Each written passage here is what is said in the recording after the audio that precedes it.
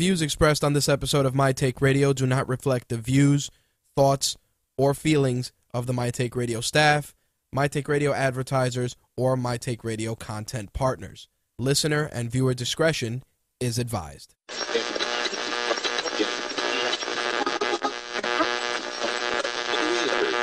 This coverage is live and uncensored, so if you have any small children present, you may want to have them leave the room.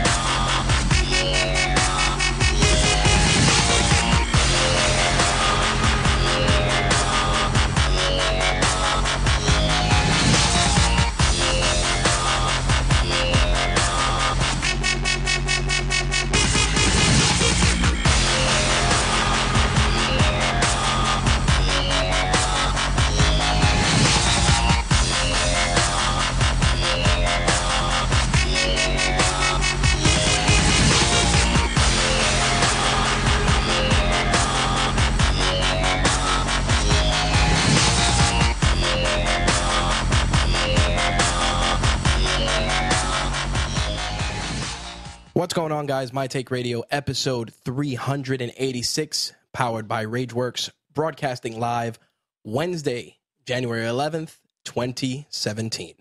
I'm your host, Rich, and our call-in number is 347-324-3541. Again, that call-in number 347-324-3541.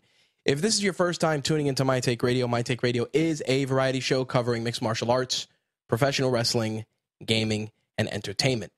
Wednesday nights, we cover MMA and wrestling with a start time of 11:30 p.m. Eastern, 8:30 p.m. Pacific. Thursdays, we switch gears and jump into gaming, entertainment, and a little tech for good measure. Same start time, 11:30 p.m. Eastern, 8:30 p.m. Pacific on Thursdays.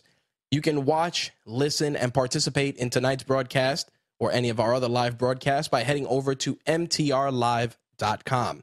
You will find a couple of video feeds there, as well as an audio-only feed powered by Mixlr, which you can also listen to on your mobile device by downloading the Mixlr app, punching in My Take Radio, and you'll be able to listen to the live show from the comfort of your mobile device.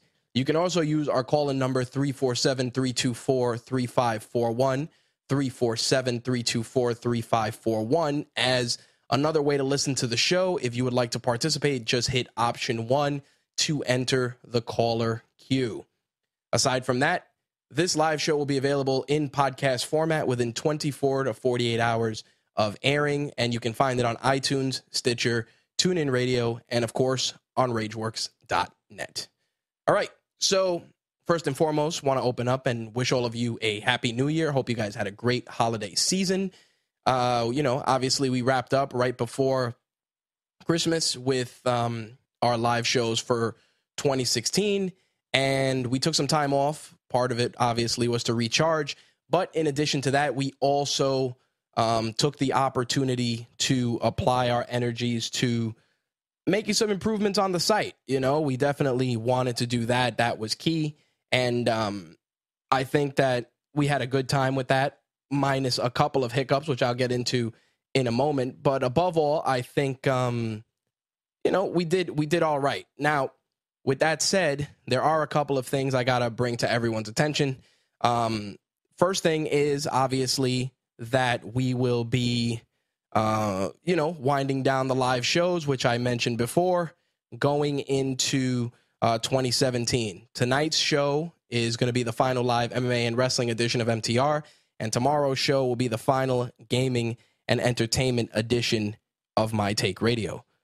We intend on switching back to the podcast-only format going forward starting next week. We will be releasing shows, same schedule, releasing MMA and wrestling on Wednesdays and gaming and entertainment on Thursdays. Same deal, though. Really excited for that, only because, as I said before we wrapped up in 2016, just a way to just work a little bit more efficiently. Live shows are great. We actually are testing out running into streaming to Facebook Live, which hopefully is working as well through a new service. But I think that going back to podcast format is easier. You guys can consume the show at your leisure. And of course, it just takes away the hurdle of a lot of the stuff that goes into live prep. And like I said, we're still going to come back and do live shows on occasion. I think we're definitely going to shoot to do episode 400 live. I think that'll be a cool thing to do. And really excited for that, doing our 400th episode live. I think that would be a nice way to do that. And that's probably going to be the course of action going forward. We're going to be doing just live shows either for milestone episodes or for any sort of special occasions, or if we have certain guests, we'll do something live to involve you guys. But going forward, everything will be released in podcast format and can be found on the Rageworks Network podcast feed, which you can find on iTunes, Stitcher, and TuneIn Radio. Now, the other elephant in the room I wanted to address are the problems we have been having with the website. As many of you know, the website has been notoriously finicky, and part of that is because during the holiday break, we moved to a new web host. Our original web host, we kind of outgrew them because we had a lot of images on our site, which, of course, raised the amount of space that was allocated for the website with that particular hosting company. And because of that, we had to take our ball and go home, so to speak. So we went to another hosting company, and it has been, without a doubt, a complete pain in the ass. Part of it, just because of the way our site is set up, was its own fair share of challenges, coupled with the fact that the hosting provider had like a fire, inclement weather, just a bunch of things. So it definitely snowballed into me pretty much having to do support tickets from December 2nd through January 11th. So we've been doing a lot of support tickets for different things, moving to another server on the same hosting company in hopes that can resolve some of our issues. If not,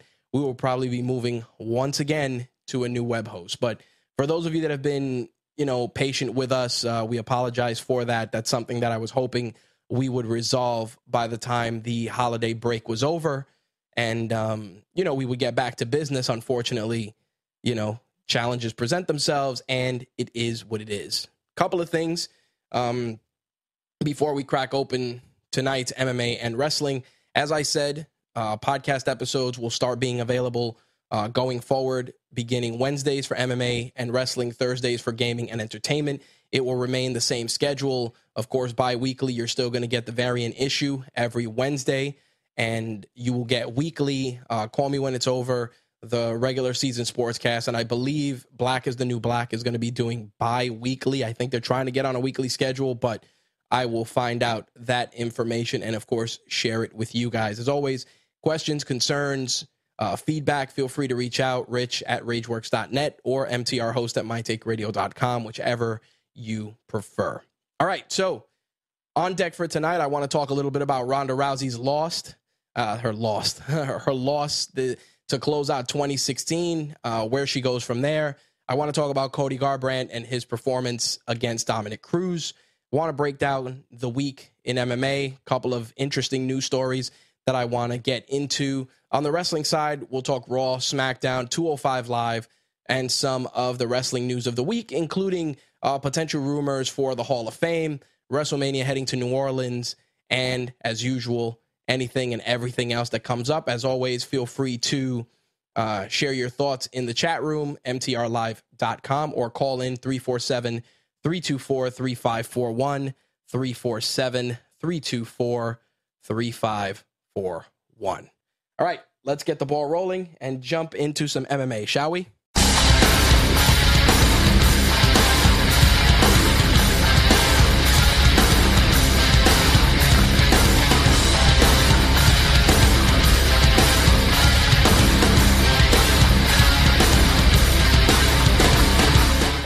All right.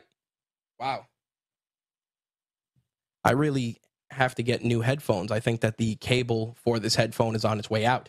So on the MMA side of things, we got I don't know, Val. That was it definitely did sound a little scratchy. I don't know what the hell is going on. Clearly, these are the things I got to deal with on the live show. So apologies. Anyway, as I was saying, it was, an interesting week in MMA And it was also an interesting closeout to 2016. Obviously, the UFC had their last event, the last Friday of December. Ronda Rousey, Amanda Nunes was your big grab. Of course, it was Ronda's return to the cage, and obviously Cody Garbrandt looking to upset reigning champion Dominic Cruz. Now, the card itself was pretty solid. A lot of great finishes, a lot of great performances.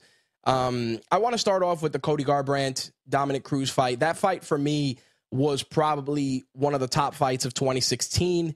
The craziest thing that happened was the fact that these guys, the buildup was incredibly intense, lots going on leading into it, including, just trash talking from Dominic Cruz, a shitload of trash talking from Cody Garbrandt, nearly coming to blows at numerous events. A lot of people were unsure of who had the advantage going into this fight mentally. Was it Dominic Cruz? Was it Cody Garbrandt? A lot of people felt Dominic Cruz had rattled Cody Garbrandt going into this fight and kind of made the young upstart. He got in the young upstart's head. Obviously, Cody Garbrandt, coming out of Team Alpha Male, has a huge and lengthy history with Dominic Cruz, of course, going back to Uriah Faber, what went on with TJ Dillashaw, et cetera, et cetera, et cetera. But I was pleasantly surprised when that bell rang and we saw a different Cody Garbrandt, composed and incredibly brash and cocky, but with some amazing striking that he brought to the table. I was blown away by how he out Dominic Cruz. Like that's the easiest way to sum it up. I mean, there was a lot of really, really impressive footwork, a lot of really impressive striking, and the end result, of course, was Dominic Cruz losing the belt to Cody Garbrandt in a very, very hard-fought battle, which to me was amazing. I mean, it was insane from start to finish. I have never seen some shit like that. I mean, oh, wait a minute. I just found out why the audio is so shitty. Let's bring that down a couple of notches. That should help. As I was saying, we saw some really, really, really crazy footwork. What the fuck is that? Oh, thank you, Jay. Jay uploaded his latest show. As I was saying, the fight itself, like I said, definitely fight of the year contender, and it did not disappoint. Cody Garbrandt, for all the shit talking he did, giving the belt to the young fan, and really just the story that led up to that fight was tremendous. Dominic Cruz was, classy in defeat, and, Cody Garbrandt looking towards the next challenger, which probably might be TJ Dillashaw, who had an amazing performance of his own, really, really looking crisp in that fight. And Dillashaw is pretty much, on paper, the guy that is next in line. Of course, Cody Garbrandt is open to fight whoever. I mean, there was a rumor of him trying to angle a fight with Conor McGregor, because everyone wants to fight Conor McGregor at this point. I think you would not find any fighter, male or female, that does not want to get into the cage with McGregor for the big payday. For me personally, Garbrandt has plenty of challengers. You can run it back with Dominic Cruz. You can do a fight with TJ Dillashaw. Any way you slice it, there are definitely some compelling fights in that division. Now, moving into the Ronda Rousey, Amanda Nunes fight, Ronda came out. Obviously, there was a media blackout going in. Not too much was said from Rousey's camp. She released a video and, just incredibly cold-blooded on the build-up to the fight. And when the bell rang, it was all Amanda Nunes. I mean, the striking, everything. She pretty much brought the pain and dispatched Ronda Rousey in highlight reel fashion. Now, of course, there was a lot of talk after Ronda Rousey lost, a lot of feedback, a lot of things said on social media, some supportive, but for the most part, very, very, very, very, very negative. And I mean, we're talking about celebrities, politicians, you name it. Somebody had something to say about Ronda Rousey's performance. It's, this is how I look at it. People are very, very fickle You know, everybody loves you when you're on the top of the mountain, and everybody's quick to kick you when you're down. And for me personally, I think that Ronda Rousey did a lot for this sport. Whether you love her or hate her, she did a lot for this sport. I mean, she helped this sport mainstream when Gina Carano decided to take her ball and go home. And what people don't understand is that the UFC at the time, and you guys know this better than anyone, if you've listened to previous episodes, you know that Dana White went on record and said, we will never have women fight in the UFC. And Ronda Rousey changed that. When it came to MMA legislation in New York State, who was up there talking to politicians? Ronda Rousey, Chris Weidman. And again, whether you love them or you hate them, you know, their contributions to the sport can't be ignored. And yes, can we say that Ronda's striking was complete dog shit? We all know that it was. Can we blame her coach, Edmund? Absolutely. But at the end of the day, your coach isn't the one that goes in there with you. Period. You know, you have a team, you have a training camp, you have all this shit, but at the end of the day, you go in there. And, you know, Mike Tyson said it best. Everyone has a plan till they get punched in the face. And that's exactly what it was. You know, it was Ronda probably drilled whatever she needed to drill, worked on her, you know, on her cat hand speed, you know, and I say that just cat jabs, you know, with the bent wrist. And that was it. And pretty much the outcome that happened was an outcome that really did not shock me. And I only say this because would I have liked Ronda to win and return back to prominence? Sure. But at the end of the day, you know, technique and hard work and just a desire to be the best are going to win out. Obviously that and having a fucking cast iron chin and dynamite fists also helps. But for me, yes, was I disheartened to see Ronda lose? Absolutely. But I was more disheartened to see so many fans essentially kick her when she was down. And these are the same fans that were extolling the virtues of how great Ronda Rousey was, and she'll never be beaten, and she'll kill Cyborg, et cetera, et cetera. And I'm not talking about the fans that have been watching the sport for a long time and can discuss it intelligently. I'm talking about the people that if you go back on their Twitter timeline a year ago, or you know, prior to Ronda losing to Holly, and all you would see was just, yo, Ronda's a beast, blah, blah, blah. They would share pictures, et cetera, et cetera. And some of these people I know, and it's just amazing how quickly people forget what she brought to the table. And here's another thing, and I've talked about this with Jimbo Slice and with other people. And, you know, Jimbo Slice made a very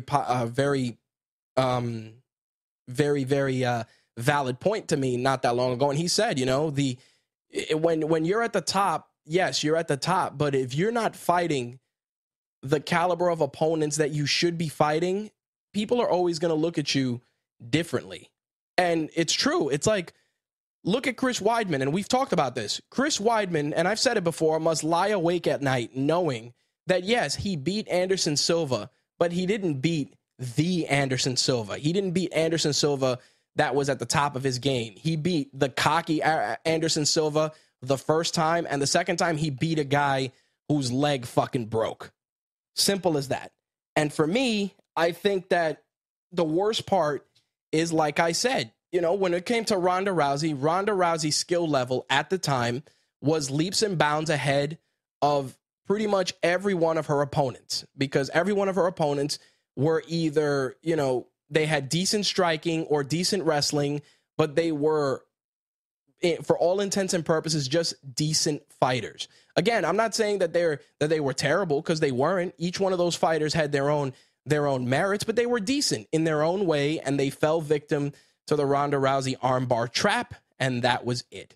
But as soon as you ran into fighters that were more complete, had a more complete skill set, or just had a more dominant primary fighting style, then that's when Ronda Rousey got destroyed. I mean, look at Holly Holm. Holly Holm's stand-up, you know, yes, some people will debate that her stand-up wasn't as good as everybody thought, but even still, her main discipline coming into that was boxing, which not only added to the power that she brought to the table, but also gave her a better type of footwork going into that fight. When you look at Amanda Nunes, same thing. Amanda Nunes was a more complete fighter. And because of that, you know that Amanda Nunes trains, in Brazil, has a great BJJ background, has amazing stand-up. And these are all factors that have to be considered going in. Now, when you look at Ronda, the people that Ronda defeated, again, not taking anything away from them, but Miesha Tate beat Holly Holm because Holly Holm did not know how to defend from, wrestling, good wrestling, which Miesha Tate had, thus giving Miesha Tate the victory. But at the end of the day, Miesha Tate had her will broken. That's why Miesha Tate lost. Going back to Rousey's other opponents, same thing. They came in, they wanted to go and make a statement, and, they got dispatched in quick fashion. I mean, Kat Zingano, she ran out there trying to do some crazy shit. As soon as Ronda Rousey grabbed a limb, that was it. And that was another thing, too. Amanda Nunes is a stronger fighter. Yeah, you could grab a limb and try and work around it. But first of all, you have to get in close enough to grab that limb. And secondly, you got to get in there and grab that limb without getting your fucking face beat in. And for me, it's one of those things where Ronda Rousey still has something to bring to the table. And I'm going to do armchair MMA analysis for once. And I think Ronda Rousey still has lots to offer the UFC. I really do.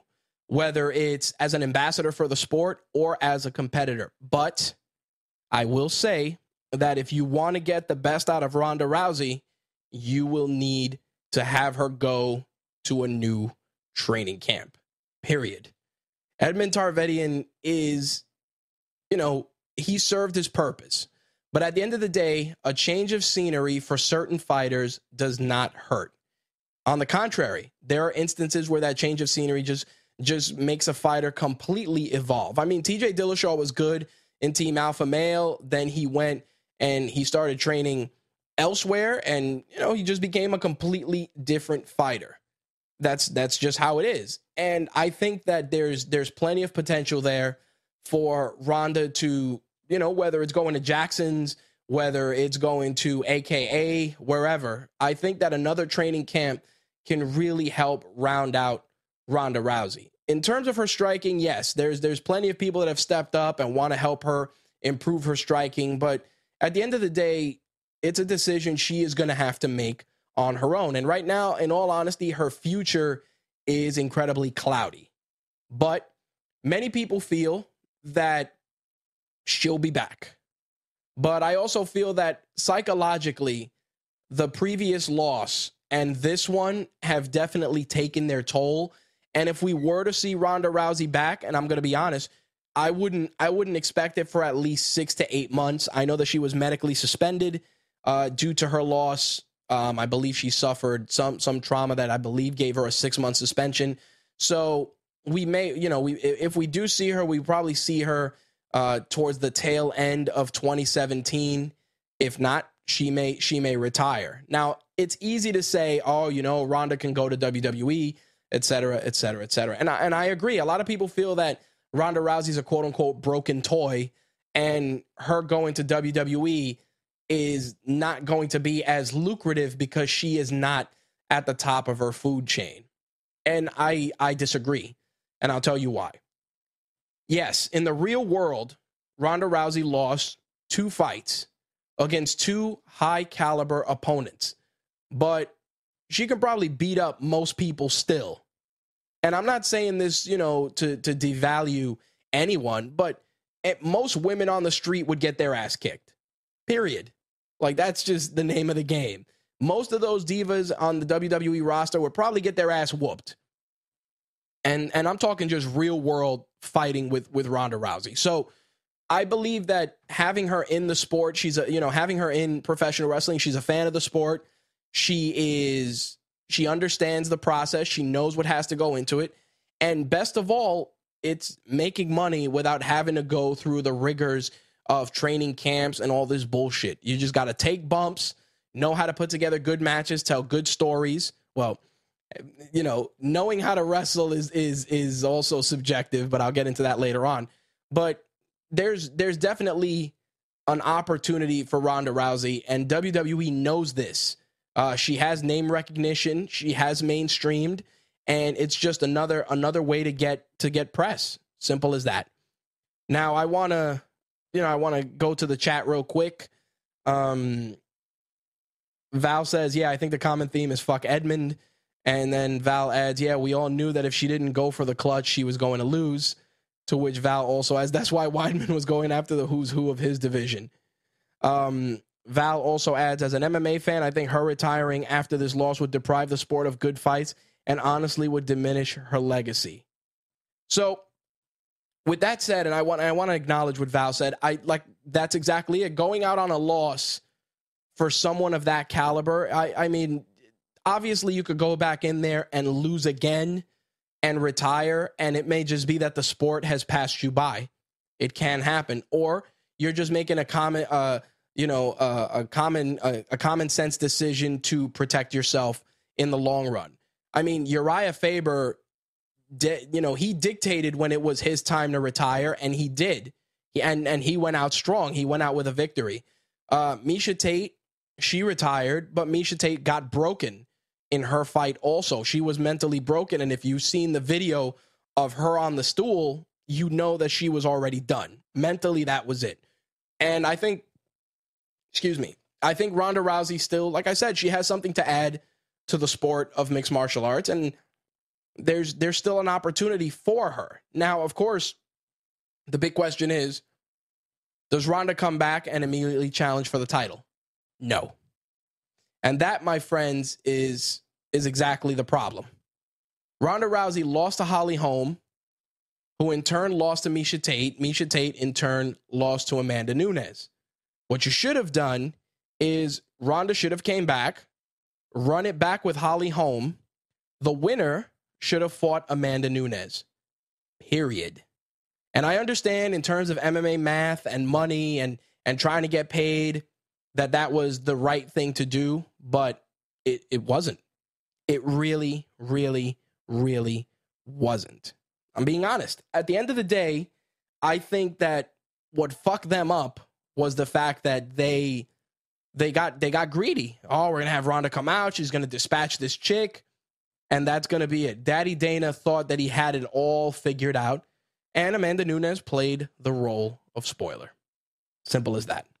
Anyway, let's get into some of the other MMA news and move things along. So, a lot of people reached out to me after Meryl Streep's comments about MMA during the Golden Globes. And I understood what she was trying to do. And a lot of people, a lot of people were upset. Obviously, the MMA community was upset. Dana White was upset. And it's interesting because the bigger picture obviously was the anti-Trump message, which this isn't a political show. I'm not going to get into politics, but that was the bigger elephant in the room. Her statement, so Hollywood is crawling with outsiders and foreigners, so if we kick them all out, you'll have nothing to watch but football and mixed martial arts, which are not the arts. And obviously, NFL players took offense, mixed martial artists took offense, and people, I had this discussion with my manager. We were talking about it, and he was like, well, martial arts. And I said, I'm like, martial arts has an artistic value. The sport of mixed martial arts is the exhibition in a full contact environment of that art form. And I'll explain. If you've ever gone to a park and seen an older Asian man practice Tai Chi, and I mean really practice it, it is a beautiful thing to watch. If you watch a wushu martial arts demonstration of wushu kung fu, you will see artistry at work. Period. If you watch any sort of kata and forms that are done for various disciplines, they are things of beauty. Mixed martial arts, point fighting, boxing, etc. They are all displays of an art form, and it is the art of combat. Period. And yes, is there an air of barbaric nature in watching football, in watching MMA, in watching boxing, in watching pro wrestling. Sure. But we've been watching motherfuckers kill each other for our enjoyment since the beginning of time. Whether it was the gladiators in the Colosseums, the fighting pits, we have been watching this forever. And it's not just humans fighting. We watch animals fight too, whether it's dog fighting, fucking cockfighting, praying mantises fighting. Mantises, I don't even think is a word. Japanese fighting, fish fighting. We watch people and animals kill each other for our amusement. We fucking do. Period. And yes, was the MMA community entitled to be upset about it? Sure. But at the end of the day, it is the opinion of one person. And if you're going to let the opinion of one person completely ruin some of the better things that the sport has done, then you're playing right into the game. That's it. As a fan of the sport, I get it. I get that it's easy to look at it as a barbaric sport. But there's a lot of discipline, camaraderie, and just good sportsmanship more times than I care to admit. Simple. There's been plenty of times. There's been plenty of times where you've seen, when the UFC does the fighting for the troops, or when things are done for charity, or when things are done for the community. And I'm not just talking about the organizations. I am also talking about the fighters. I am also talking about the training camps that go and do things in the community and are active in the community. I mean, one of the things that Conor McGregor said when he was building up for his fight for Nate Diaz was clowning Nate Diaz about being a badass, but yet going and speaking at a school. And it was funny at the time, but think about it. Nobody talks about that. Uriah Faber shared a picture of him and Nick Diaz, and he was like, hey, I remember when Nick came in and, we worked with some kids and blah, blah, blah, and it was such an awesome day. And that's the kind of stuff that no one talks about. It's easy to talk about the big things, the Ronda Rousey 48-second loss, the women fighting, the barbarism, the violence, all the negative things like War Machine and et cetera, et cetera, et cetera. But there are a lot of good things as well. There are. And same thing with boxing. For every barbaric thing that you have to say about boxing, there are dozens of things that can be said about what various boxers have done for the community. Some of the things that they've done, some of the guys that have really made a big impact, whether you're talking about, legends like Joe Louis or Muhammad Ali, even Mike Tyson, who's been doing a lot of things and charity work and talking about, mental health issues and even sharing his struggles so that other athletes don't have to endure the things that he did.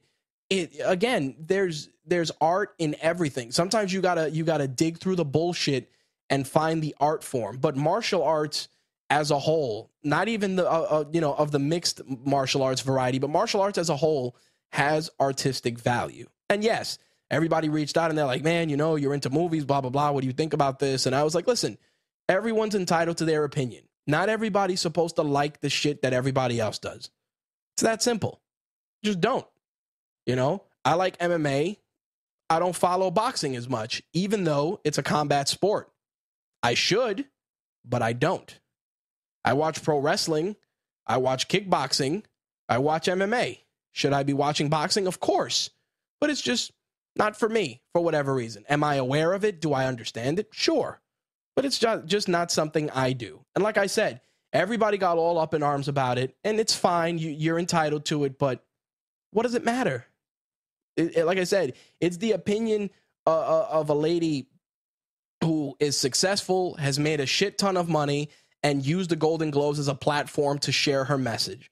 And you, as an American, are entitled to agree with it, disagree with it, and, that's it. Simple as that. Val says, violence is a part of nature. There's no denying it. There's no denying it, and people need to accept it. Valid point. He said, isn't Cody Garbrandt a big brother to that kid that comes out with him to the fights? There's a huge story about the Cody Garbrandt situation. Slick, if you can, You can probably pull up that story and share it in there if people want to get the full scoop. You could probably punch in Cody Garbrandt and I believe it's Cody Garbrandt and young man with cancer or something like that. Like, I forgot what the main think piece was, but I'm sure you could find it. In any case, those are my thoughts on Meryl Streep's commentary. All right, so a couple of fight cards have been finalized across the board. UFC 208, of course, February 11th at the Barclays in Brooklyn. Holly Holm, Jermaine Durandamy will be facing off for the featherweight title. Obviously, this is the beginning of the women's featherweight division, which everybody was expecting Cyborg to be a part of, but given Cyborg having some out-of-competition drug testing issues, that is the end of that. In any case, Holly Holm, Jermaine Durandamy is your main event. Travis Brown, Derek Lewis on that card. Jim Miller, Dustin Poirier. Ian McCall's also on that card. Rowan Carnero's also on that card.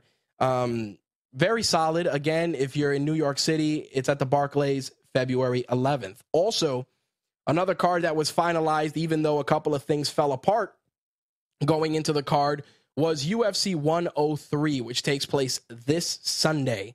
There were a couple of movements that had to be done, including the Sergio Pettis-John Moraga fight being moved to the main card, as Jimmy Rivera had to be pulled from his planned fight with Marlon Rivera, which, of course, necessitated the change. Now, the prelims are on UFC Fight Pass starting at 6 o'clock. The main prelims will be on Fox Sports 1. Tony Martin, Alex White are on that fight. Alexei Olenek is taking on Victor Pesta, and Augusto Mendez is taking on Frankie Saenz. Again, Fox Sports 1, 8 p.m. And then at 10 o'clock, John Moraga, Sergio Pettis will kick us off. Then Court McGee, Ben Saunders, Marcin Held, and Joe Lazan, which is going to be amazing. And the main event, Yair Rodriguez taking on the returning prodigy BJ Penn. Again, Fox Sports 1, 10 p.m. this Sunday. Phoenix, Arizona. Again, the prelims also on Fox Sports 1 and UFC Fight Pass. Now, of course, the last UFC show for 2016 saw, obviously, Ronda Rousey's loss, Cody Garbrandt's ascension, but it was also the final UFC event for Mike Goldberg. As many of you know, Mike Goldberg has been a staple on UFC broadcasts alongside Joe Rogan, playing, color commentary and play-by-play duties. Those guys had amazing chemistry. And don't get me wrong, Mike Goldberg had plenty of fucking verbal flubs on an infinite number of infinite is a terrible number to use on a spectacularly large number of broadcasts.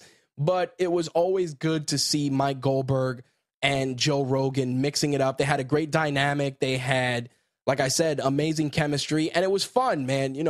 Goldberg would, do the play-by-play. Rogan would share a lot of the deeper insights into the sport, and they were a tremendous duo. I was really dumbfounded and shocked that the UFC didn't even want to give him a proper send-off. It truly was unfortunate because, like I said, Mike Goldberg has been in the sport for a long time. He brought a lot to the table, and you knew when him and Rogan were doing color commentary, it was always going to be a fun ride. Now, many have wondered who was going to replace him, and there's been a who's who of people. They've talked about, former fighters, various personalities in the sports industry, but it looks like it is going to be, and this is pretty fucking crazy, Todd Grisham. According to Pro Wrestling Sheet and a couple of other outlets, Grisham, who worked with WWE from 2004 to 2011 before heading to ESPN, will be working the UFC 103 event this Sunday. As of right now, it looks like he will be Goldberg's replacement. We don't know if it's going to be permanent, but for the most part, it looks like he will be the voice for the foreseeable future. We'll see how he fares this Sunday. I like Todd Grisham. I thought that, he definitely is, I have no problem with him being Mike Goldberg's replacement, but there were other guys that I thought definitely had the tools. Frank Mir, definitely. Dan Hardy would have been great. There were definitely some guys that I would have liked to have seen in there, especially guys that have been part of the sport because they bring something unique to the table. I definitely feel that somebody with a deep understanding of MMA would have been good alongside Joe Rogan, maybe even somebody that could just, add to some of the technical stuff that Joe Rogan breaks down. It would have been fun. David in the chat room says, give the job to CM Punk. You know what's funny? I said that. And I said that to myself. And the only reason I said it was because I remembered when CM Punk would do color commentary in WWE, and it was fucking hilarious. It was hilarious. And like I said, when it comes down to the technical aspects, Joe Rogan had that covered for the most part. If anything, I wouldn't even, excuse me, I would not even be, bent out of shape if CM Punk got the job. I'm being honest. I think it would be pretty fucking cool to see that, just out of curiosity, just to see it pan out. But if I had to choose, I would probably have liked to have seen Bas Rutten and Joe Rogan. I think Bas Rutten and Joe Rogan would have been amazing doing color commentary. And if not Joe Rogan and Bas, I probably would have gone with Mauro Ranallo and Joe Rogan. If WWE wouldn't have picked up Mauro, I think that Mauro probably would have got the job immediately. Mauro Ranallo and Joe Rogan would have been fucking stellar, and Bas Rutten and Joe Rogan would have been equally awesome. Mirko Cro Cop is in the news this week as he had won the Rizin Openweight tournament, dispatching King Mo Lawal. And the funny thing is that he wins the tournament, and he had come out of retirement to do the tournament, and now he is going back into retirement once again. He announced it on Nova TV, saying that he is retiring after, winning the Rizin Grand Prix. This is the second time he's retired. He previously retired in 2015. He said, and I quote, "That was definitely my last tournament. I have health problems, and this is definitely the end of my career. I know I have announced my retirement before, but this is definitely it." Of course, he will remain active in MMA, and he'll probably be doing a lot of the international events, either as an ambassador or perhaps more than that. But I believe, Mirko Cro Cop looked really good in the Rizin event. Him and King Mo's fight was interesting to watch. I was a little bit disheartened to see King Mo lose. I like him. I think he's, again, one of those colorful characters in the sport of mixed martial arts that you can really enjoy. But again, losing to one of the legends in the sport is not that bad. I mean, yes, losing sucks, but losing to a guy like fucking Mirko Cro Cop, there's worse guys you could lose to. That's all I'm saying. Speaking of legends, on the Bellator side of things, Bellator 172 goes down February 18th. And of course, you're probably asking yourself, why should I give a fuck about Bellator 172? Well, I'm glad you asked. Mostly because the main event will see the return of Fedor as he takes on Matt Mitrione. Now, a lot of people are probably expecting Fedor to mop the floor with Matt Mitrione, but Matt Mitrione has heavy hands and has played the role of spoiler before. So with that said, all eyes are on The Last Emperor on February 18th as he makes his return to the cage. Now, here's the thing. I'm a big Fedor fan. I love Fedor. Fedor is awesome. And whether win or lose, the guy has been just a force in MMA. And of course, we've said this before. He's fought a couple of fucking guys that you're probably like, that guy has no business being in the cage. But he also fought some of the legends in the sport in their fucking prime. Period. I mean, you're talking about a guy who ate a suplex from Kevin Randleman and survived to win that fight. And if you look up that video of Randleman and Fedor and you see that suplex, you will automatically assume that Randleman had it in the fucking bag and he did not.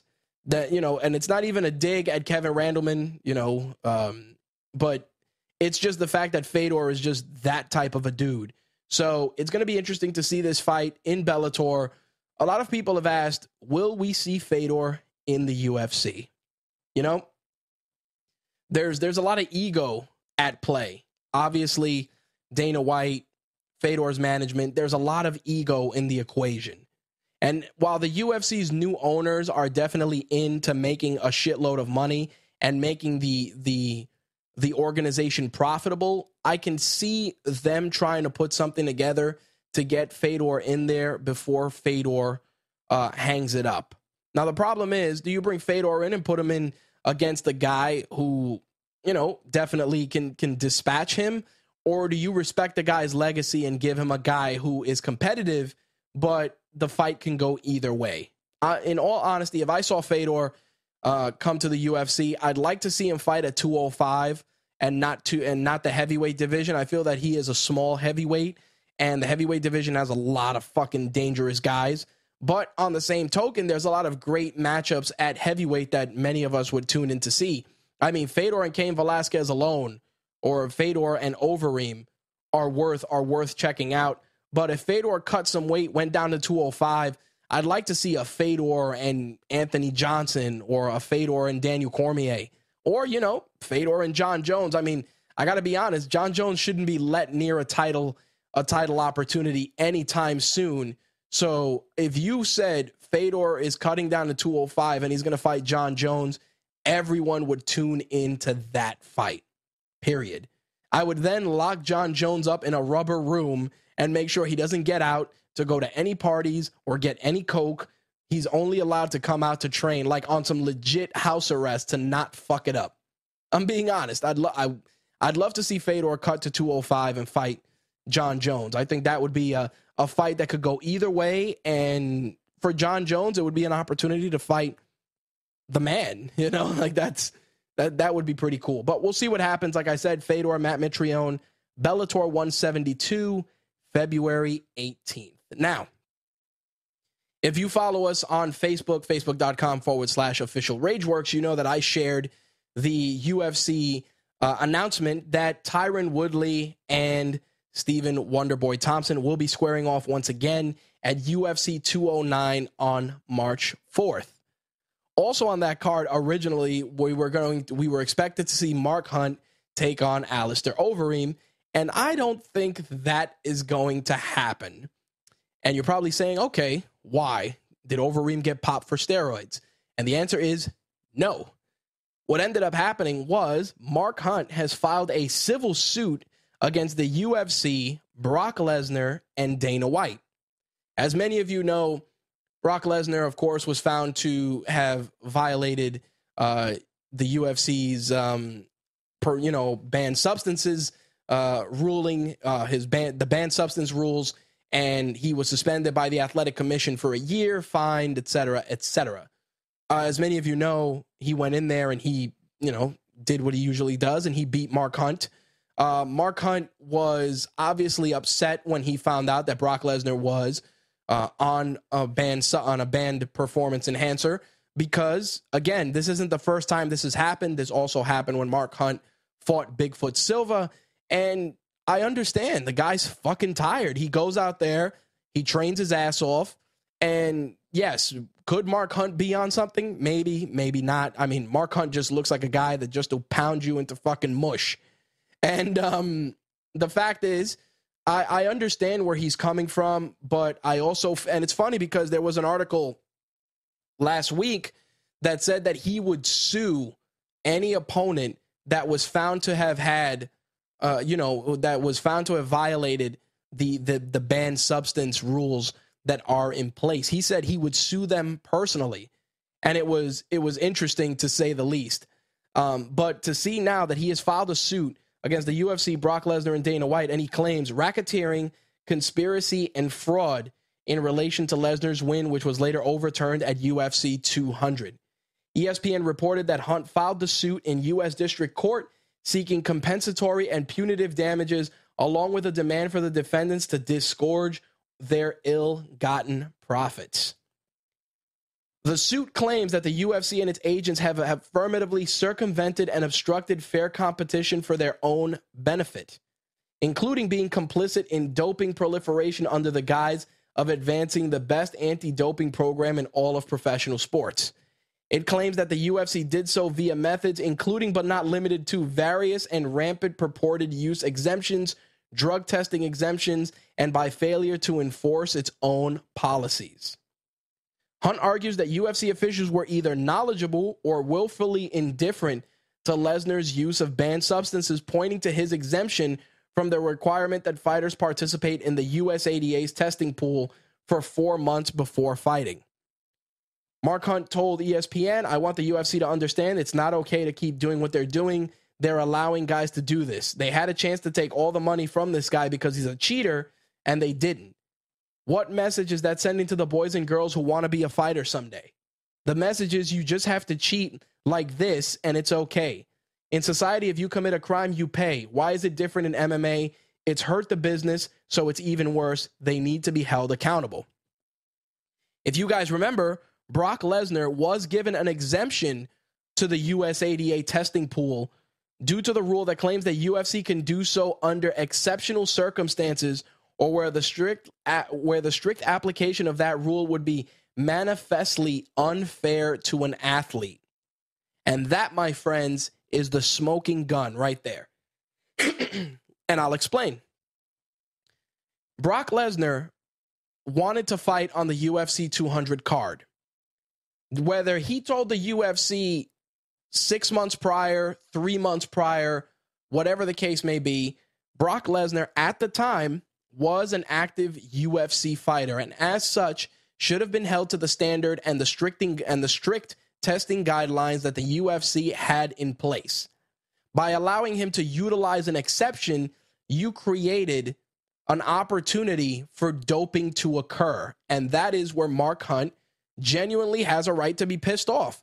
Because if everybody else has to be randomly drug tested and be part of the testing pool for 4 to 6 months, and Brock Lesnar decides on, a month ago he wants to fight, then the UFC should have said, A, listen, we can't let you fight on this card. You got to be in the testing pool for 4 months.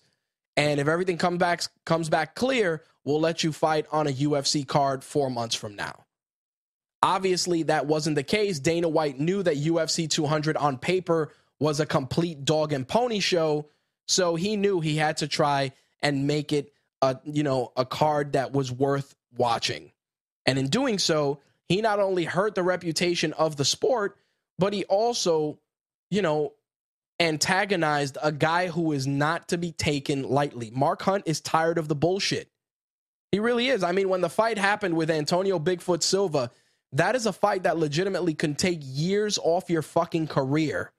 If you guys watch the fight between him and Antonio Bigfoot Silva, you wouldn't even know what to do when that fight was over, because those guys legitimately knocked years off their lives in that fight.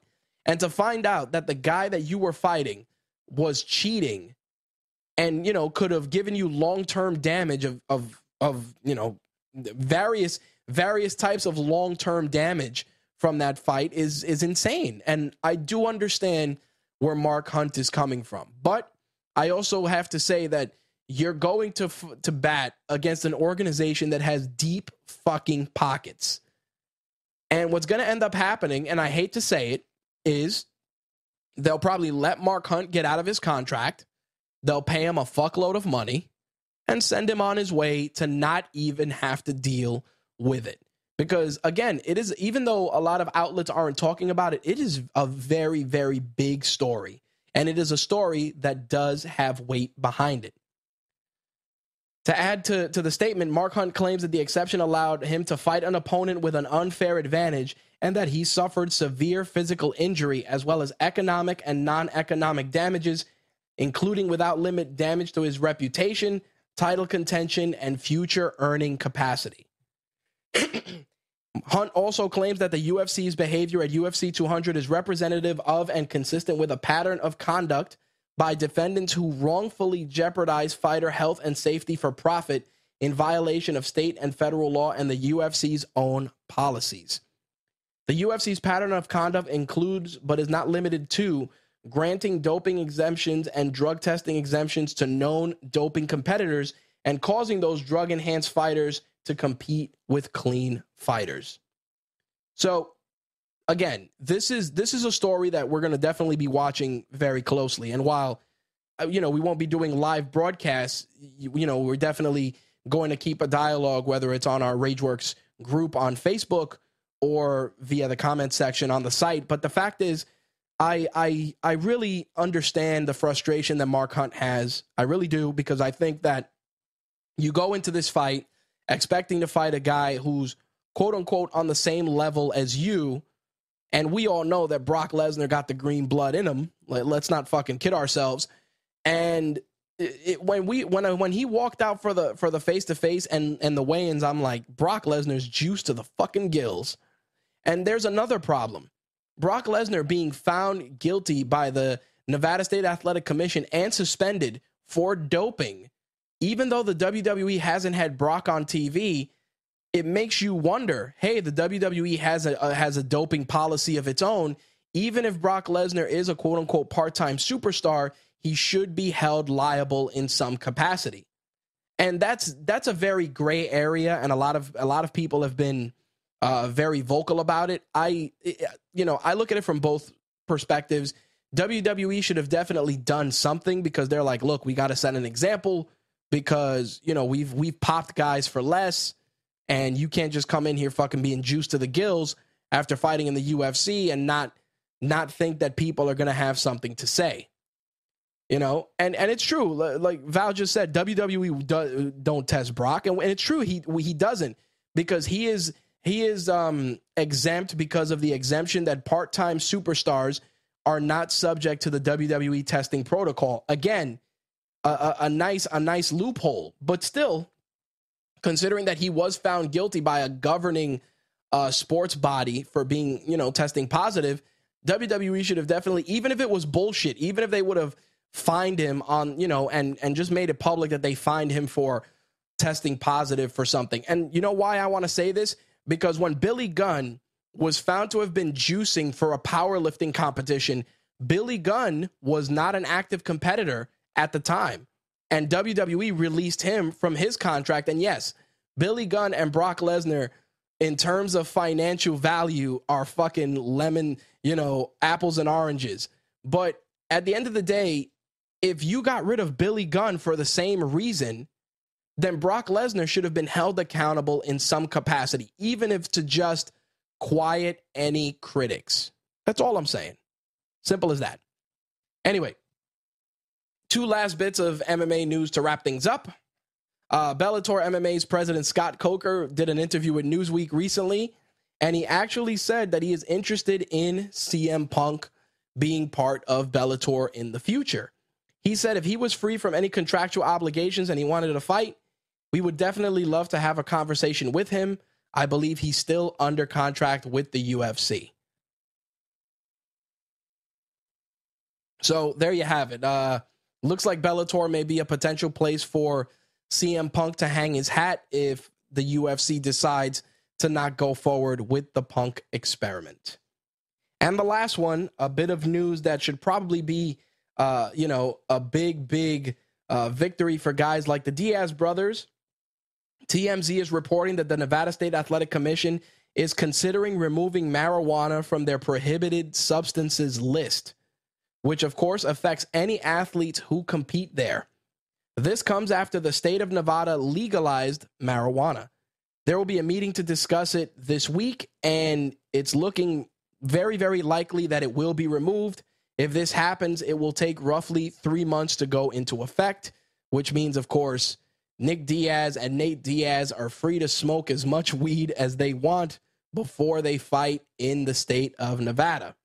If you guys remember, Nick Diaz was given a 5-year ban for testing positive for marijuana, and of course, the controversy from that decision led to the suspension being reduced to 18 months.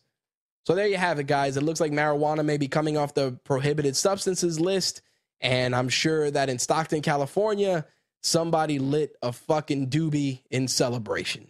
All right, that is going to wrap up the MMA for this episode. Let us switch gears and jump into some pro wrestling. We're going up today to kick down every line, take anything we want, take everything inside. We're going till the world stops turning while we burn it to the ground.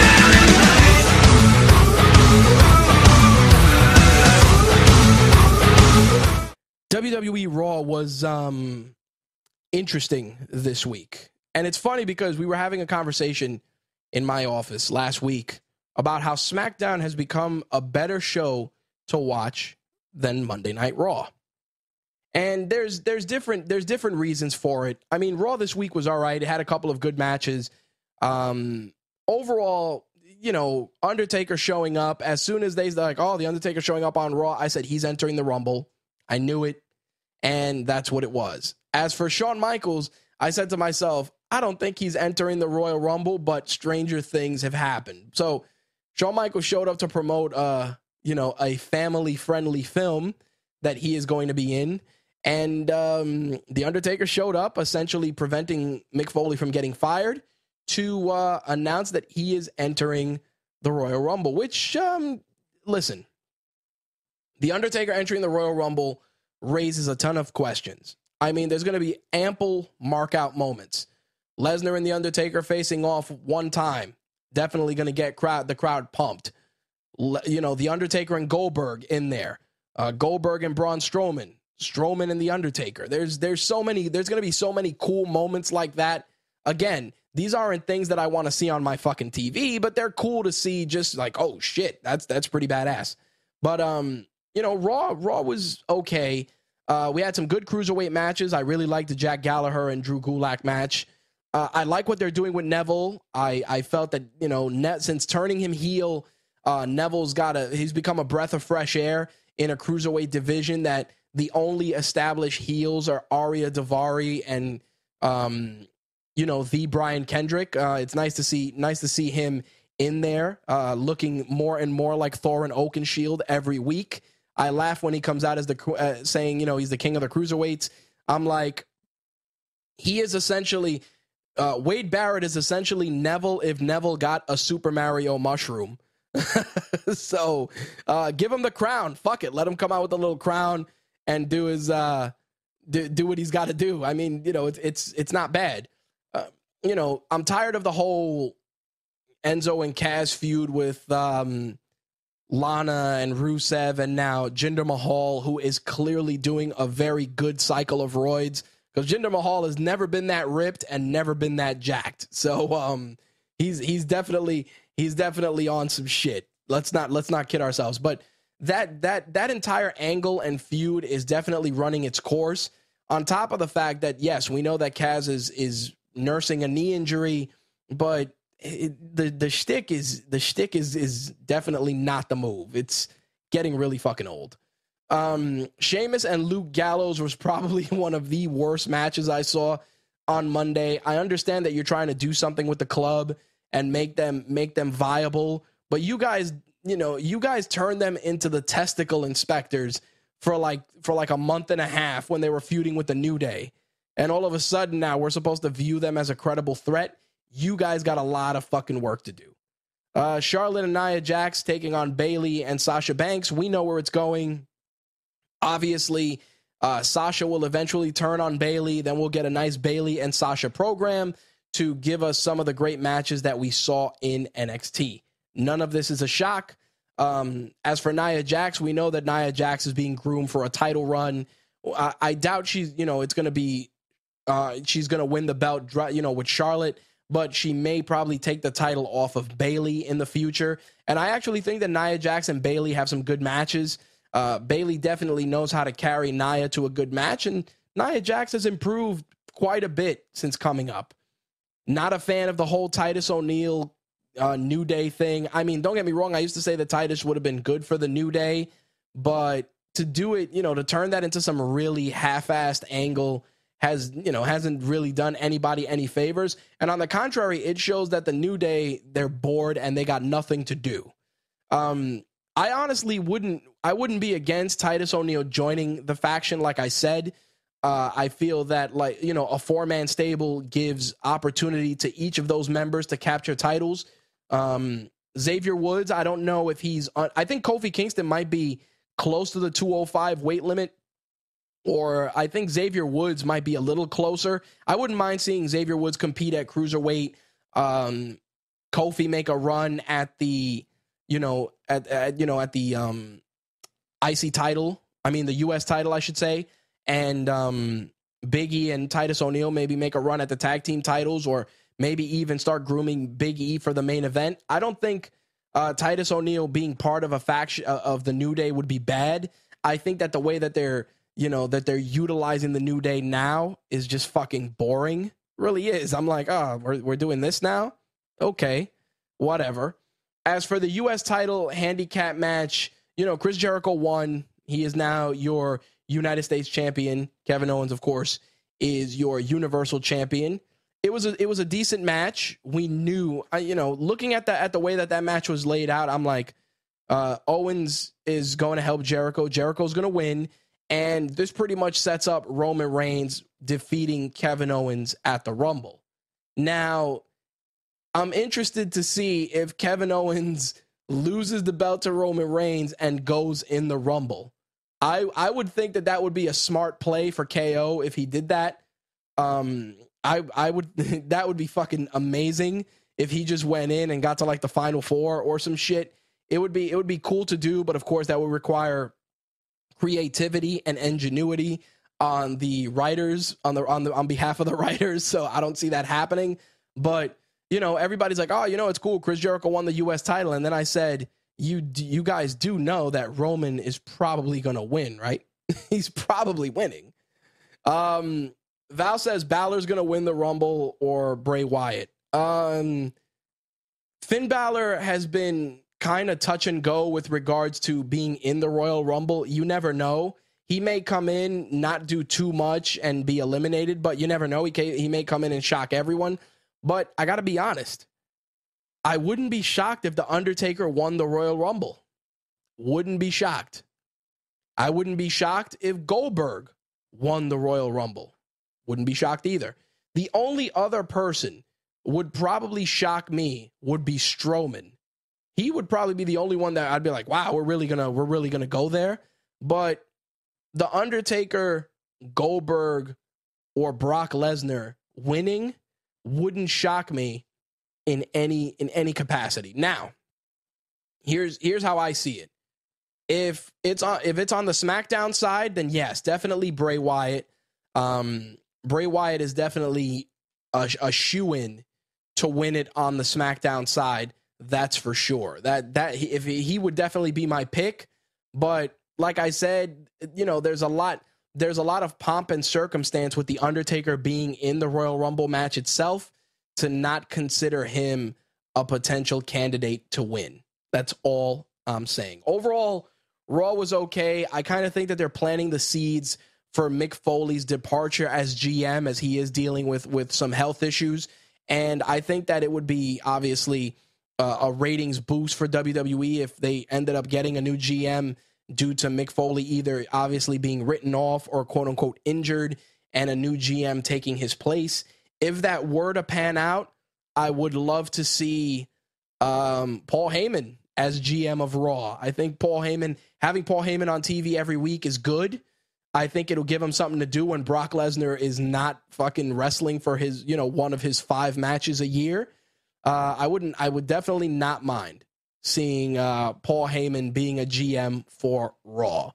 If I had to have any other choice outside of Paul Heyman, and I'm being honest, probably, and again, this is, I wouldn't mind, Ric Flair. I wouldn't mind Ric Flair being GM.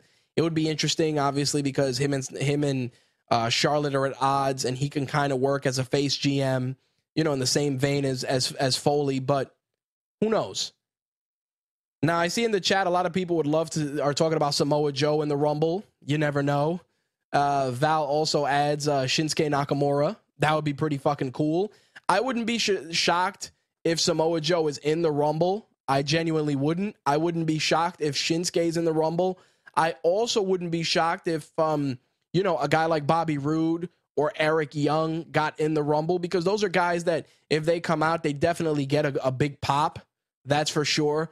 I don't know what's going on with Hideo Itami. I don't know if he's injured again, but Hideo Itami's another guy that could be in the Rumble for NXT. That's for sure. DIY, you could probably do maybe some cruiserweights. Wouldn't mind seeing, Rich Swann in the Rumble or, the Brian Kendrick. Wouldn't mind that anyway. It would be kind of cool, but like I said, overall, Raw was okay. It wasn't terrible, but it definitely was not great. Switching gears to the SmackDown side of things, SmackDown again was a better show, and I gotta say, the Nikki Bella and Natalya feud is interesting. You know, Nikki Bella, just her wrestling leaves a lot to be desired, but I think that the feud itself has some genuine physicality there, which I thought was all right. Kalisto and Dolph Ziggler's heel turn was a cool way to go. I've always said that if you want to get somebody over as a heel, you beat up, you know, back in the day, I used to say, once you beat up Rey Mysterio, you're automatically a heel. So Kalisto is playing the role of Rey Mysterio. The more aggressive Dolph Ziggler is interesting. Not 100% sure how far they're going to go with it, or if it's going to be a way to get him back into the title picture. But I like it. I like the more physical, the more brutal Dolph Ziggler. I think it's a refreshing change of pace. David says Ty Dillinger has to be in the Rumble and he has to be number 10. Yes, I agree 100%. Ty Dillinger needs to be number 10 in the Rumble. Abso-fucking-lutely. I am with you there. American Alpha defeated the Wyatts in a really, really good match, which obviously saw the seeds of dissension being planted. I genuinely thought that we were going to be swerved and Harper and Randy Orton were going to turn on Bray Wyatt and then, you know, go off on their own or even start their own faction. I really thought we were going to see that, especially after Bray Wyatt ate that kick from Luke Harper. I said to myself, shit, I mean, is this it? Are they going to turn on Luke Harper and then the faction is going to be Randy Orton leading a new version of the Wyatt family or whatever the case may be with Luke Harper and maybe a returning Eric Rowan? Wouldn't be bad. I would definitely be intrigued to see that, but obviously that is not what we got. Like I said, I thought that the seeds of dissension were there. Every time I see them out there, even though I know Randy Orton's eventually probably going to turn on them, I like the dynamic, and it actually makes Randy Orton tolerable. I mean, I think the fucking guy is growing out his beard too to even fit in with the faction. I see his gray beard is becoming more prevalent every week. I liked it. I thought the match with American Alpha itself was really good, and American Alpha definitely show why they belong on the main roster. That's for sure.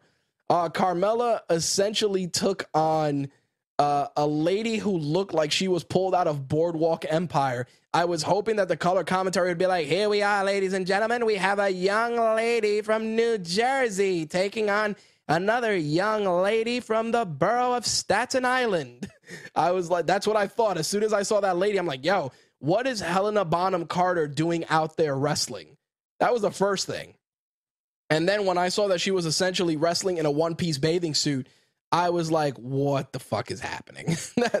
that was all I could say. The pairing of Carmella and James Ellsworth, I know David hates James Ellsworth with a passion. I'm sure he loves seeing him more and more on TV every week. I don't know where they're going with it. It's definitely a weird angle. That's for sure.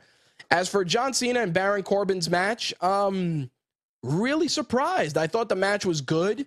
I thought Baron Corbin definitely stepped it up, looking less like Krang.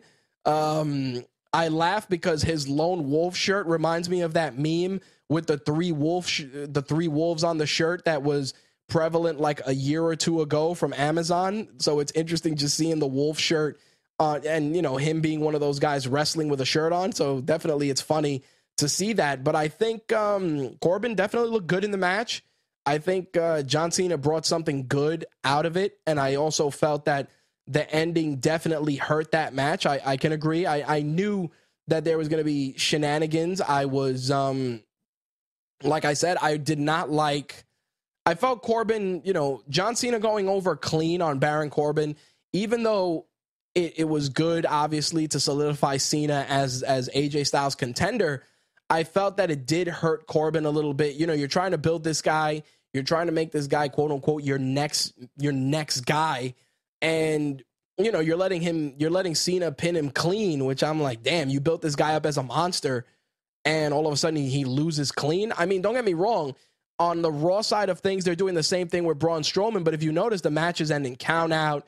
disqualification. You end up keeping Braun Strowman very, very strong going into WrestleMania season. And I thought that they were applying that same logic to Baron Corbin, but as it turns out, that's not the case. And for me, I said, damn, so much potential there, and they just fucking squandered it in one pinfall. As for a lot of people were really very vocal about the feud between Ambrose and The Miz, I think, that feud has some really good legs. I think we're seeing a lot more good mic work and aggression out of The Miz, and it's keeping Ambrose active. And I think The Miz is bringing a little something out of Ambrose, and I think that the rivalry can only get better, and I think it'll benefit both guys in the long run. And to go back to the Cena-Corbin match, David said after getting the shit kicked out of him for 20 minutes, it's true. John Cena got his ass whooped that entire match, and then, of course, we got the Super Cena comeback, which, like I said, hurt Baron Corbin in the long run. And I'm not even a big Baron Corbin fan, but I understand the long game, and I'm like, all right, they're going to build this guy, they're going to do all this shit, and you end up just having the guy lose clean. I'm like, damn, what a fucking wasted opportunity that was. 100%. That's what I thought it was. All right. Last one before we jump into the other wrestling news. 205 Live. Obviously, we pulled the plug on the Cedric Alexander, Alicia Fox angle. That's my thoughts on that. Noam Dar is tremendous as the creepy guy. Whenever Noam Dar talks, I always compare him to Agent Fitz on Agents of S.H.I.E.L.D. If you've seen Agents of S.H.I.E.L.D., you know exactly who I'm talking about, especially when he's like, Alicia Fox. I'm like, that's Agent Fitz from S.H.I.E.L.D., 100%. But Noam Dar, interesting. He's an interesting asset to the cruiserweight division. He's a tremendous wrestler. Cedric Alexander, I feel he's losing too much, and that bothers me because you did all this work to get Alexander over. The crowd is into him. He's got a good fan base, and you have him in a feud over a diva that no one gives a fuck about. Yeah, good work, writers. Good work. Brian Kendrick defeating Sean Maluda, a good match. Again, Maluda's another guy who definitely showed some tremendous potential during the Cruiserweight Classic. Brian Kendrick, as usual, is solid. I thought it was really good. Rich Swann and Tony Nese was, again, just matches that don't disappoint. That's the thing about 205 Live that I've noticed. We're getting consistently solid matches every week. The only thing that hurts it is the venue and the fact that it's taped before Raw or taped before SmackDown or taped after Raw. At the end of the day, excuse me. At the end of the day, you're taping this show when the crowd is completely fucking exhausted. You don't have a fresh crowd. You don't have a crowd that knows who all of these guys are. And as a result, you're shooting yourselves in the foot every time. I mean, don't get me wrong. Noam Dar has wrestled on Raw. People know who he is. Cedric Alexander, the same thing. Rich Swann, Tony Nese, Brian Kendrick. We get it. We've seen them on Raw. It's a nice way to get them in front of the fans and get them interested in these wrestlers for 205 Live. But if you're trying to create a separate brand for the cruiserweights, then I really feel that the NXT arena and that venue is a better arena to showcase those wrestlers. That's all I'm saying. That's one thing that makes NXT awesome. It's an intimate crowd. They're very vocal. They get super excited, and they're just as loud in some instances as the crowds in some of the bigger venues, just because they're really into the product. And I think that that's something that 205 Live needs, and it's a detriment. And it's unfortunate because the match between Noam Dar and Cedric Alexander was tremendous. And yeah, the crowd was into it, but they weren't into it the same way that a crowd was into these guys performing during the Cruiserweight Classic. And that's unfortunate. But again, it's one of those things where, the crowd hurts. The crowd hurts the product. Slick asks, what do you think of this upcoming UK championship? When I heard about it, I said to myself, I understand what WWE's doing. And for those of you that haven't seen it, this is part of the long strategy, which is that WWE is essentially establishing territories internationally. And by doing so, it will compete with other, with other established promotions and create a footprint for WWE in those areas. I feel that going into the UK, there's so much great talent coming out of the UK and Ireland as it is. This is a great platform for a lot of those guys. I mean, Mark Andrews, who wrestled on Impact Wrestling as Mandrews, is part of that tournament, and he's a pretty solid competitor. So I think that going into the UK, having guys like Nigel McGuinness involved, William Regal is involved, is definitely a step in the right direction as WWE looks to diversify itself. But I have to say this. Once you crown your UK champion, I understand that you're going to create weekly programming specifically for the UK, and that's great. But in the interest of getting that particular superstar in front of other audiences, will we see the UK champion compete on Raw or SmackDown, or will it be part of a pay-per-view at some point? These are interesting things. I mean, one of the things I'm bothered about with the Royal Rumble is that, and I'll get into it later on, is that the titles, only the two big titles are essentially being defended. And I'll get more into that in a moment. But I think that the UK Championship and the 2-day tournament that's going on is going to be really good for the network. I think it's great in terms of original programming. And like I said, it's good that WWE is trying to create a footprint in other areas of the world. I would not be shocked if we see a Japanese championship, only because I think it would be a good way for WWE to take the fight to New Japan in their backyard. Like I said, I'm curious to see if that's the case, but I wouldn't be shocked if we see, a UK and perhaps a Japanese championship. I really would not be shocked, but we'll see what happens. Like I said, the tournament is this weekend. I'll be checking it out, and I'll talk about it more during next week's episode of MTR. All right, so let's talk about the rest of the wrestling news of the week, because there were many. And, I think that for me, there was probably a lot of news that, I left off. But I do want to talk about the Rumble. As I said, the card currently has John Cena and AJ Styles, Roman Reigns taking on Kevin Owens with Chris Jericho in the Shark Cage. Then you got Bayley and Charlotte, then Neville and Rich Swann, plus the Rumble.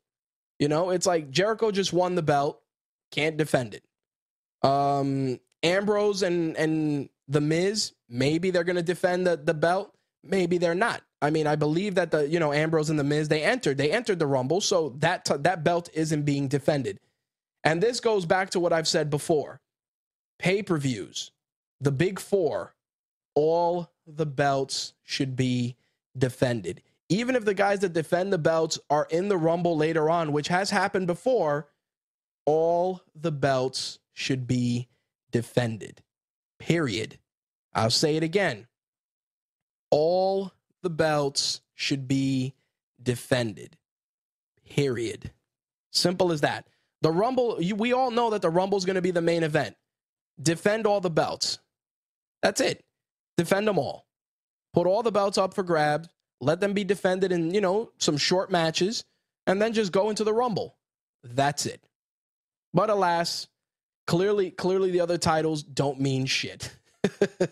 But as I said, the Rumble so far, John Cena and AJ Styles, Roman and KO, Bayley and Charlotte, Swann and Neville, and then, of course, the 30-man Rumble match. So far, we got Brock Lesnar in there, Bill Goldberg, Kofi Kingston, Xavier Woods, Big E, which, of course, that means no kind of run for the titles.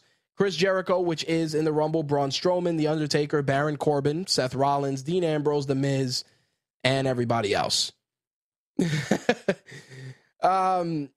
David asks, who's Jericho going to defend against, though? Well, I mean, if you're just doing it at the Rumble, I would have Jericho do like an open challenge, and I don't know, somebody come out, Sami Zayn come out and challenge. Even, like I said, just to have the belt be defended and then still have Jericho go in the Rumble.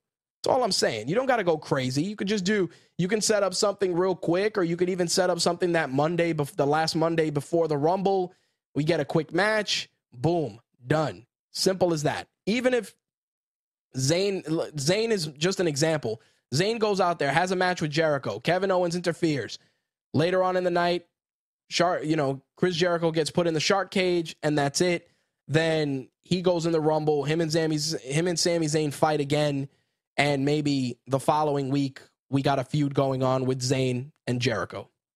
Would it be the worst thing? No, definitely wouldn't. But alas, it is what it is. On the TNA side of things, a lot of stuff has been going on with TNA. There's a rumor that WWE's former Mexican export, Alberto Del Rio, may be signing with the newly owned Anthem run TNA Impact wrestling brand. We'll see what happens. These are rumors for right now. No, nothing has been signed, but there's a lot of strong discussion that Alberto Del Rio is bound for TNA. We shall see if that is the case. As for Impact Wrestling, of course, Anthem announced recently that they have acquired Impact Wrestling. As a result of the ownership change, Dixie Carter is stepping down as the chairperson of Impact Ventures and is now part of the advisory board and has a minority equity stake in TNA, which we knew was going to happen. We knew Dixie Carter was going to get the boot as soon as Anthem completed that acquisition. They've already started really getting involved in the product. They brought back Jeff Jarrett and Dutch Mantle, who many of you know as Zeb Coulter, to assist with some of the creative aspects of the Impact Wrestling brand. There's also a new logo, which looks like a fucking owl.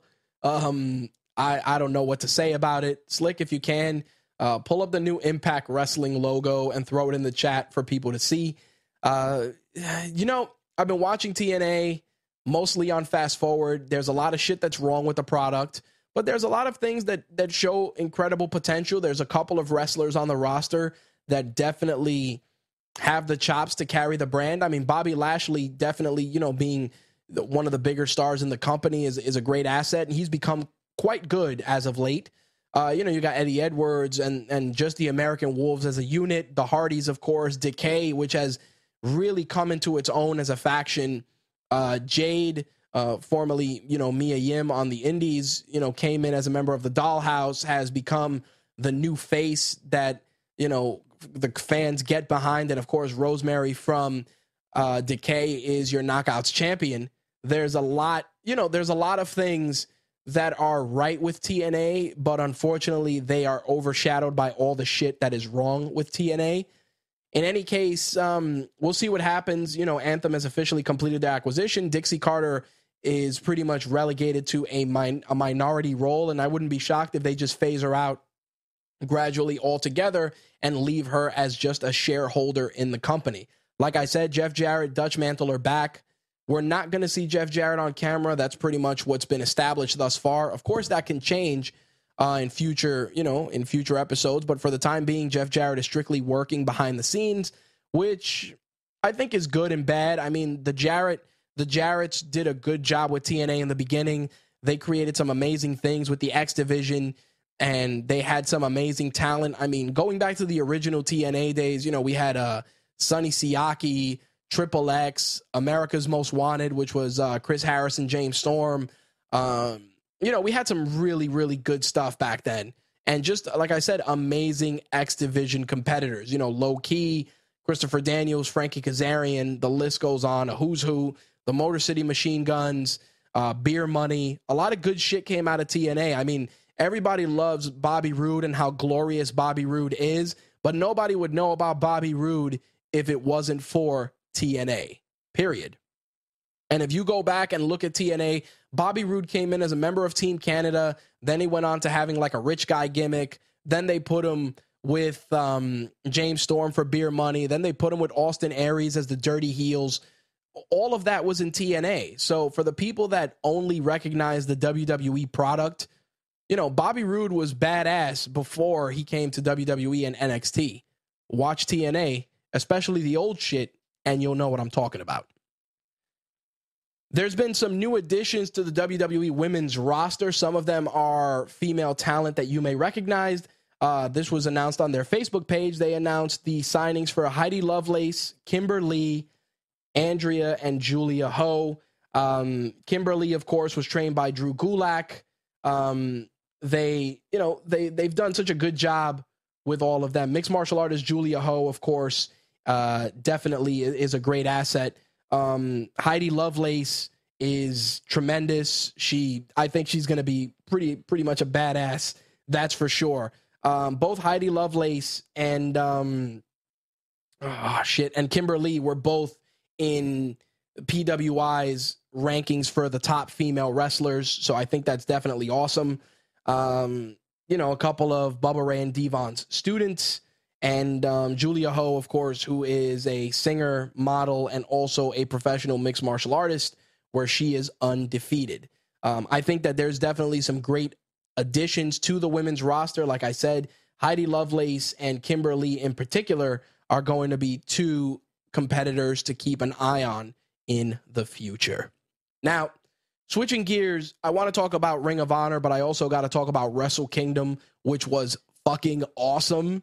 If you haven't seen New Japan Wrestling's Wrestle Kingdom, there's a couple of things you can do.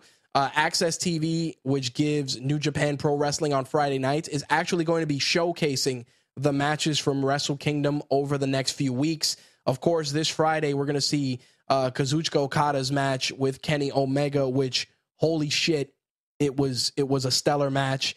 You could watch that, like I said, on Access TV. January 20th, they're going to show the IWGP IC Championship match with Tatsuya Naito and Hiroshi Tanahashi, the IWGP Tag Title match with Guerrillas of Destiny taking on Chaos and the GBH.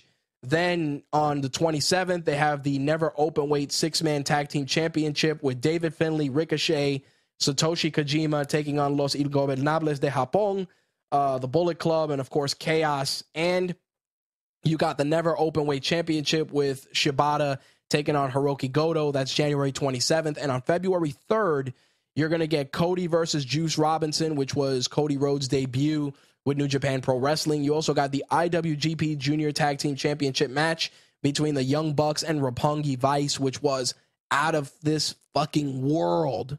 For real. You guys got to check it out. And also on February 3rd, the IWGP Junior Heavyweight Championship match between Kushida and Hiromu Takahashi. Again, great matches. It all starts January 13th, this Friday, with Kazuchika Okada and Kenny Omega's match from Wrestle Kingdom 11. I cannot stress it enough. You guys need to watch this match. Of course, they left off the Ring of Honor match between Kyle O'Reilly and Adam Cole, baby. And I was bummed, but I understand why that's the case. In other Ring of Honor news, a lot of guys' contracts have expired, which of course means that we may see them in NXT or WWE or on 205 Live in the near future, but a lot of guys may also test the waters in possibly TNA and New Japan. Some guys, of course, did get some long-term deals, including Jay Lethal, Bobby Fish, Hangman Page, and Christopher Daniels, which all re-signed with Ring of Honor. Jay Lethal, I believe, signed a 2-year deal. As of right now, it looks like Kyle O'Reilly and Ray Rowe may be leaving Ring of Honor in the future. Rowe, who of course competes as part of War Machine, is looking to possibly be go to another organization as a tag team, whether it's New Japan or maybe re-signing with Ring of Honor, or maybe even going to WWE, is up in the air right now. Also, Adam Cole, who of course was the previous Ring of Honor champion, is possibly heading to WWE when his contract is up in May. So definitely going to be an interesting few months, whether you're a fan of WWE or TNA or even Ring of Honor for that matter. And I got to say, in talking about some of these guys, I think Kyle O'Reilly is an amazing wrestler. Not sure if the shooter gimmick would work in the WWE. I mean, it worked with Benoit and some of these guys, but I think possibly in NXT there's a better fit, but who knows? I mean, better things can happen. I'm shocked that, they didn't try and get O'Reilly and Fish, just because those guys would be fucking awesome together as Red Dragon, but unfortunately not. Val says, good. I hope WWE jobs Cole to all hell. Why do you hate Adam Cole, Val? I'm curious. Adam Cole is tremendous, man. I like Adam Cole. He's such a fucking douchebag. I'm definitely curious. But again, like I said, Ring of Honor is keeping Jay Lethal, Bobby Fish, Hangman Page, Christopher Daniels, and possible departures on deck, Kyle O'Reilly, Ray Rowe, and maybe Hanson from War Machine, as well as possibly Adam Cole. So there you have it. A couple of weeks back, before the break, we were talking about the possibility of a WWE Women's Tournament, which many people were considering was going to happen sooner rather than later. But with the new WWE UK Championship Tournament, it looks like the Women's Tournament has been moved till later this year. Possibly, we may be seeing it in May, but a Women's Tournament is still going to happen. As for the rumors of possible 2017 Hall of Fame inductees, right now, some of the names that have been floating around have been Diamond Dallas Page, the late ravishing Rick Rude, and even The Rock have been guys that have been discussed for possible Hall of Fame induction this year. Another name floating around, of course, is Goldberg. So we'll see if any of those superstars are going to be part of the Hall of Fame in the coming weeks. Honestly, if anybody out of that list, I mean, they all have different reasons why they should be in there, but ravishing Rick Rude should have been in there years ago. I think Rick Rude definitely deserves the honor, and he should be in the Hall of Fame. DDP has plenty of Hall of Fame things that make him, has plenty of Hall of Fame worthy accolades that make him worthy of being in there. Do I think he should be in there right away? I personally don't think so. I would probably put Goldberg in there before DDP, and the reason is, for me personally, that Goldberg was a big part of the Monday Night Wars. I mean, DDP was too, but Goldberg really just helped WCW push the envelope even further. And I mean, the NWO, for the most part, have gone into the Hall of Fame. So I would honestly say that, Goldberg going in there is definitely a big name. The Rock going in there, there's so many reasons why you could put The Rock in there. Does he need to be in there this year? Not really, but given that Mania is going to be in Florida, I can understand the possibility of why they would want to do that. We shall see. While we are on the subject of WrestleMania, of course, WrestleMania 34 will be in New Orleans. A lot of people were curious as to why WWE would be going back there so quickly after being there for WrestleMania 30. But it's partially because of a big play that's going on with New Orleans celebrating their I believe it's their centennial celebration. I could be wrong. If I am, obviously I will correct it in the notes. But in any case, WrestleMania 34 heading back to New Orleans. It was a big financial success for New Orleans. It's a no-brainer to go back there. And of course, tying it into the centennial celebration and making the WWE a big part of that was a big part of the reason why it was signed and announced so quickly. So WrestleMania 34 will be in New Orleans. Like I said, this year's WrestleMania, of course, is in Orlando. And I'm sure a lot of states that were left out or that were under consideration are bummed that New Orleans is getting it again. But, WWE has more than just Mania at their disposal in terms of revenue generation. But Mania, of course, is the one that brings the most faces, the most attendees, the largest audience to a city versus Rumble, SummerSlam, and Survivor Series. So I can understand why cities are chomping at the bit for it. But considering all the stuff that New Orleans has been through over the last few years, additional help for the economy, especially at this stage of the game, is never a bad thing. So in any case, we are still going to watch it. Last thing I want to mention, NXT San Antonio is taking shape. Obviously, Bobby Roode, Shinsuke Nakamura is your main event. The Authors of Pain will be taking on DIY. And there's also a fatal four-way for the NXT Women's Championship between Peyton Royce, Billie Kay, Nikki Cross, and Asuka, which I think is going to be a surprisingly solid match, even though I'm not a big fan of Billie Kay and Peyton Royce. I understand, what they bring to the table. I'm just not convinced. Also a match between Eric Young and Ty Dillinger. I like what they're doing with Sanity. I really think Ty Dillinger should get more opportunities. He's incredibly entertaining and a solid performer. Alas, he's probably going to put over Eric Young in this match, but we can dream, can't we? In any case, that I think is going to wrap up the wrestling segment for this week. Just a quick reminder, Next week, there will no longer be live shows of MTR. We will be going back to a podcast format, releasing episodes Wednesdays for MMA and wrestling and Thursdays for gaming and entertainment. So tonight's episode will be the last live MMA and wrestling edition of MTR. I believe, as I said at the start of the show, the next live show we will probably be doing is MTR 400, which is going to come up sooner rather than later. That's for damn sure. In any case, if you do want to tune in for our final live show on the gaming and entertainment side, join us here tomorrow night. Well, now today, officially, since it's 1 a.m. Join us, mtrlive.com at 11:30 p.m. Eastern, 8:30 p.m. Pacific, for the final live gaming and entertainment edition of MTR. As I said, it is not the end of the show. It is just the end of the live broadcasts. But again, just to reiterate, podcasts will be released Wednesdays and Thursdays. As for us, obviously, we've given you our take on MMA and wrestling. We'd love to hear yours. Hit us up on social media. Check out our links in the show notes for this week. The only thing I will say is, if you haven't joined our Rageworks group on Facebook to talk MMA, wrestling, gaming, pop culture, and some of the other stuff we cover on air and on the site. All right, guys, thanks for checking out this week's episode. We will see you all later today for the gaming and entertainment edition of MTR. See you later, guys. I'm rich, biatch! That's all, folks.